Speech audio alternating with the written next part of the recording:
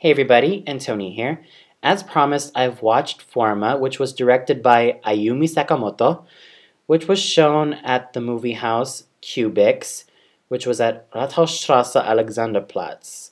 And all I have to say is this film was quite interesting, mostly because it was very minimalist in its style, and everything about it just seemed quite natural.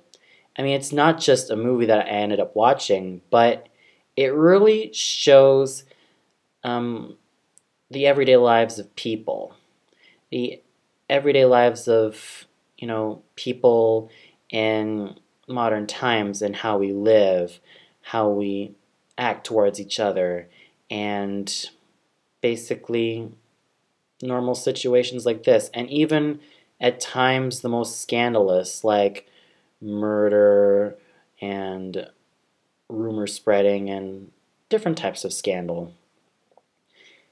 And this pretty much opened my mind because as a film fan, I'm quite used to the more nicely edited and more linear story films that I've watched in the past. But this one is quite different. The story isn't really that linear. It's almost non-linear. There are some events that are not really related to each other.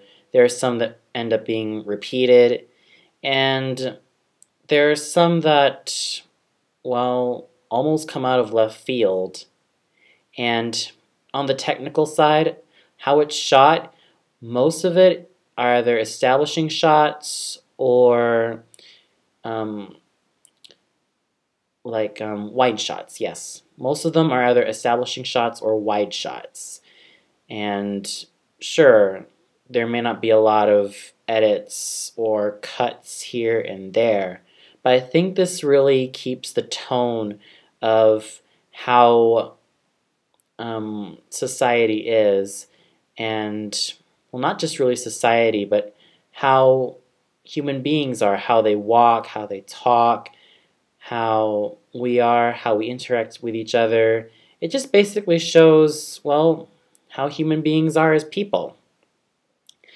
And also, in the acting side, I could really hear that a lot of the lines are either improvised or almost ad-libbed, as if though that sometimes the script basically felt non-existent, but it really adds a certain layer of naturalism to the movie, as if though that I wasn't just watching a movie, but I felt like I was really watching real life unfold before my very eyes.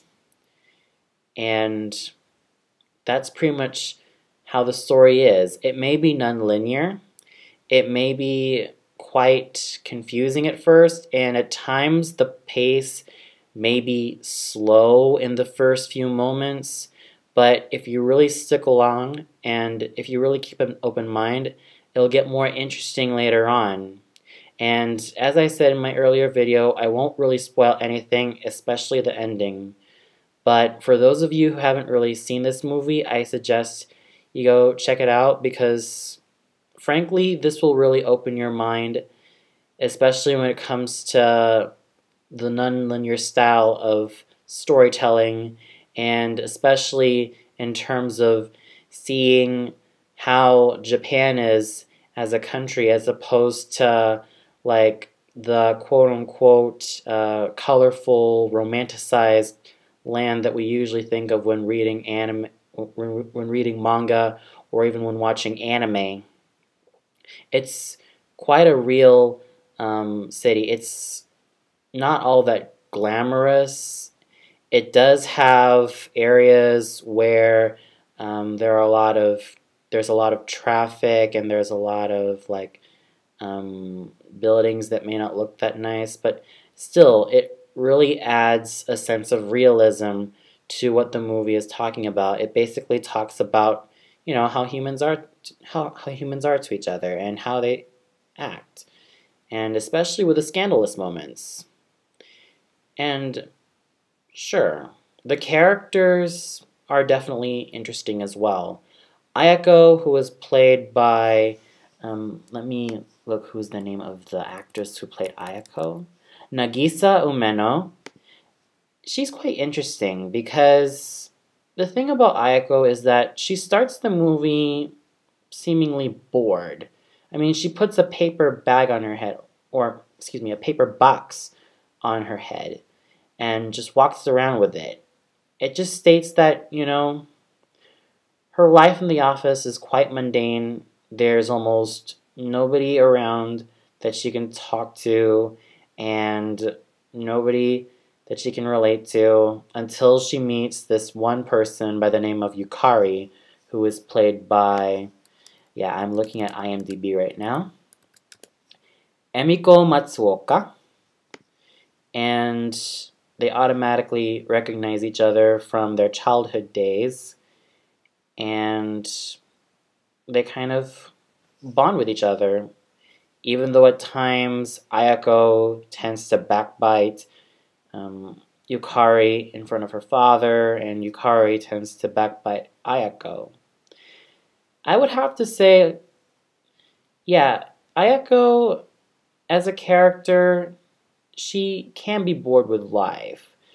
She has a lot of pain. She suffers a lot, especially since, she only has her father, and her mother, well, is not even with them anymore. I won't really spoil anything, but yeah, that's what really happened. She's the only person in the house, and her father is the only person or family that she has. Yukari, well, we don't really know that much of her family, but it's safe to say that she and Ayako knew each other ever since they were high schoolers. And Yukari is somewhat the opposite of Ayako. Yukari is quite younger than her.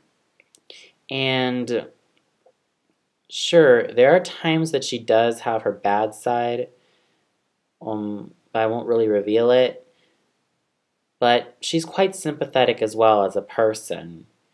I mean, she's definitely the type of person who goes through a lot of pain in her life. In fact, a lot of the characters in this movie go through some sort of pain, whether it's in terms of the family, in terms with each other, and that's just it. I feel like the characters basically go through something that we as humans can relate to, and we try to sympathize with them. But I think for me, the most sympathetic character in the movie has to be the father, because who is played by Ken Mitsuishi. Because, well, sure, he does laze around the house after work, but I think he's definitely the type of person who does see what has happened in terms of that videotape. I'm not really going to spoil, but yeah, he is definitely the type of person who sees what has happened, and he hasn't really been too involved with his daughter's life. So he can be a bit deadbeat sometimes. I think another sympathetic character has to be Nagata, who was played by Seiji Nozoe. Yeah, definitely sympathetic as well. I mean, when he sees Yukari all alone, he definitely tries to sympathize with her. He feels sorry for her.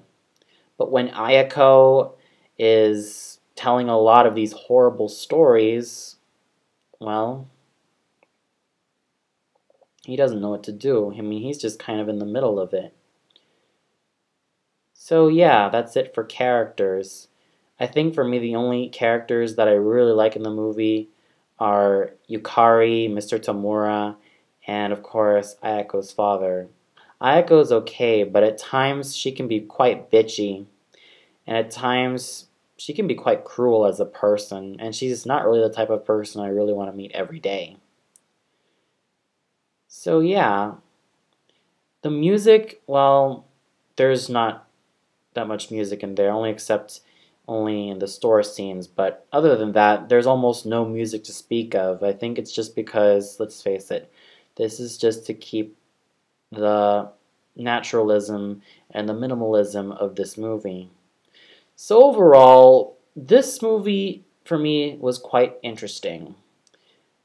I think newcomers to film or anybody who's not really that used to minimalism or those who want a faster pace in terms of movies and whatever form of entertainment will be kind of turned off by this. But I think those who have the patience and the time can definitely invest themselves in this movie. And if I were to give a score to this movie, I would probably give it a 3.5 out of 5 because sure, some of the movie's moments ran quite slow, especially in the beginning, and that at times can be quite tiring. But it's definitely some of the middle and final acts that definitely make up for it. Well, that's all for now. Be sure to tune in to my next review, which is going to be tomorrow. I will be reviewing Musica Eterna, which is going to be shown at the Berliner Philharmoniker, starring one of my favorite sopranos, Anna Prohaska, singing the role of Dido from Dido and Aeneas. That for me will be quite exciting, even though a part of me will be quite skeptical. Well, you'll see why in the review. Until then, this is Antoni signing off and wishing you all a good night.